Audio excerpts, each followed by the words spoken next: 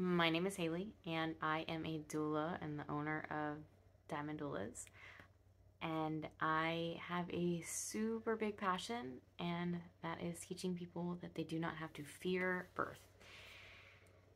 Birth has been portrayed as one of the most painful and excruciating experiences. If you see birth in any of the movies, even sometimes in shows that us birthy people like to watch, like Call the Midwife, birth is portrayed as something super, super painful and something that needs to be done for you. And that's not the case. Birth has been happening for the entirety of the existence of birthing creatures, and it doesn't have to be painful. It doesn't have to be something that you dread. It can be fun, it can be joyful, and for some people it can be orgasmic and ecstatic. Haven't experienced the orgasmic birth, but I have experienced joyful birth, and I have experienced pain-free birth. And I want people to know that it's real, and I want to help guide and foster people into having a good experience with their birth. And even if you do experience pain, it doesn't have to be suffering. You can notice that something hurts and not be consumed by it. And I think that's one of the points of my mission, is to have people feel like they're in control of their experience of the pain or the intensity. Not necessarily in control of the experience, because birth has its own way of doing things, and sometimes things don't go according to plan, which is also why I don't like to use the word birth plan when I'm with my clients, because the word plan and not going according to plan kind of leads to feelings of failure, and there's not failure in birth. There is just things happening differently than you would like. And sometimes there's things happening amazing and it all works out the way you wanted it to, which is great. But I want people to have a good experience. No matter what direction their birth takes them, I want them to have a good experience. So we're going to talk about birth and the beliefs surrounding birth, and how you can unpack your own beliefs surrounding birth and look at it objectively and kind of pick new things to believe in and to remove the fear. And then to think about new positive ways to have these experiences and to learn how to dive in.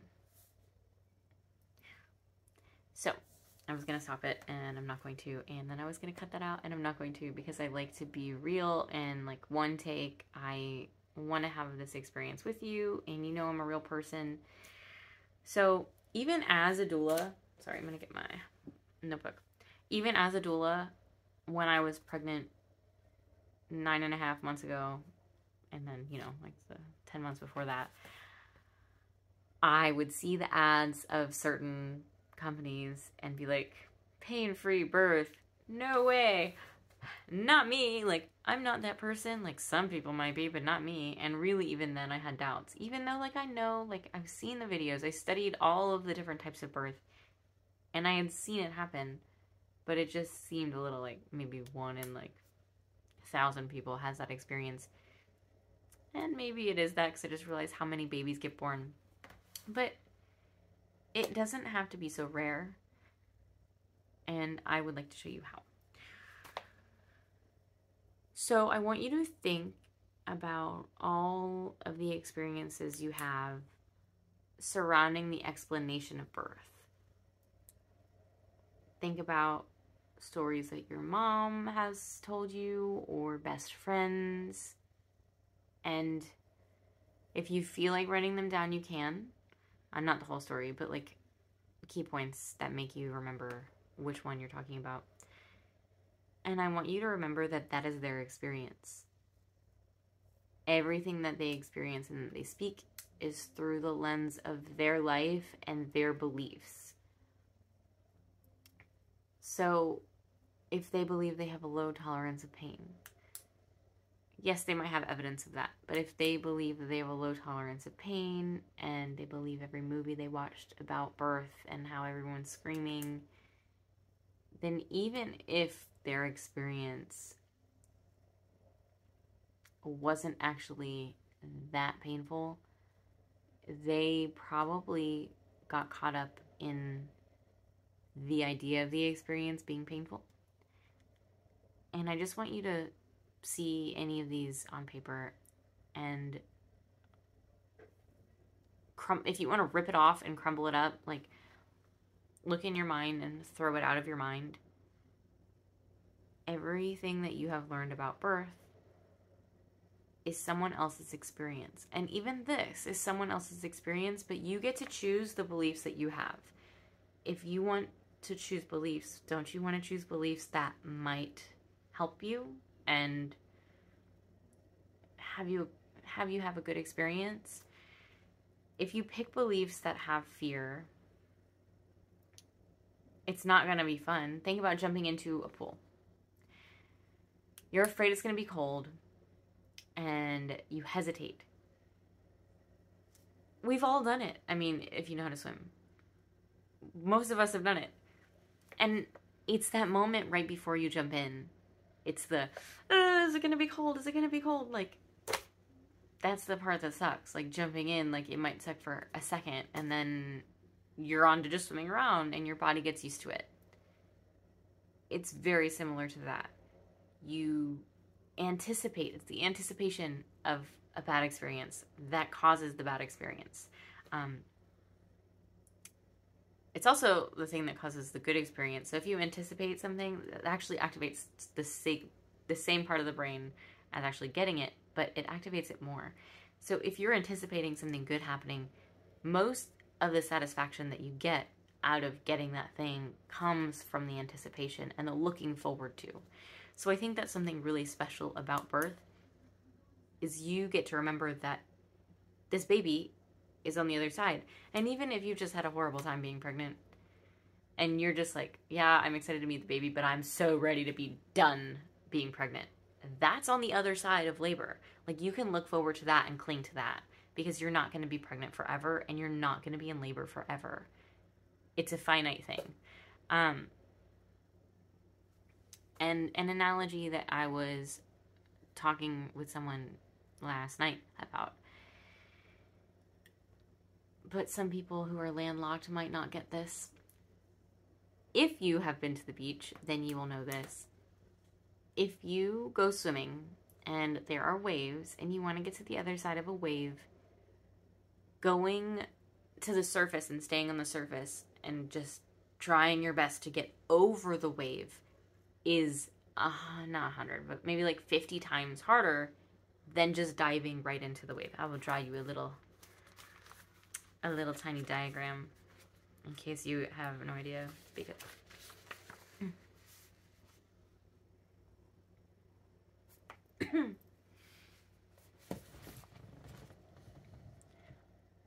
so if the wave's coming at you and you try to go over it, yeah, it'll start rolling up, but you try to go over it, that's going to be so much harder than just jumping in and then coming out on the side.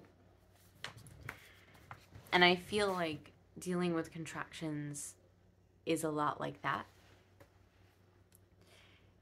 And I think we can work on how to get to that level of understanding.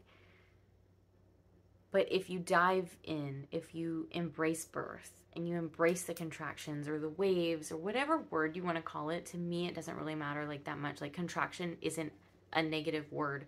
Your muscle is contracting. Like, your uterus is squeezing itself and it's releasing itself. Like, it's just biological.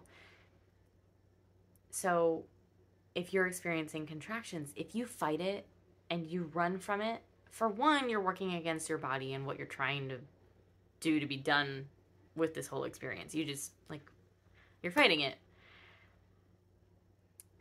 It's like someone trying to hand you money and you're like, no, like waving your hands all around all crazy, but you could just put your hand out and get money.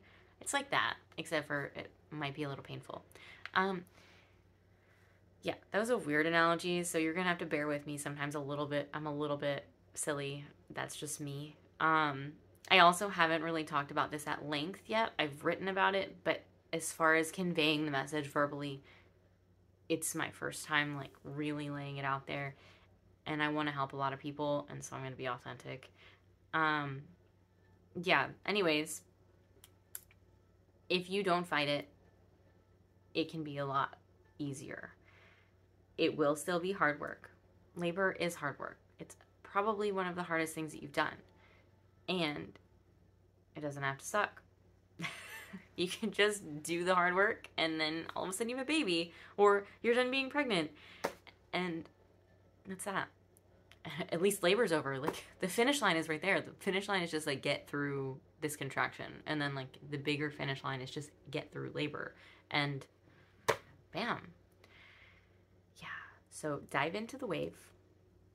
Don't fight it. And try to recognize the beliefs that you have about birth currently. If you want to write them down, you can. If you want to send me an email with them, we can talk through them. And this goes for if it's your first baby, your second baby, your fifth baby, or any of those in between or more. Anyways, stay tuned for the next video. Thank you for watching.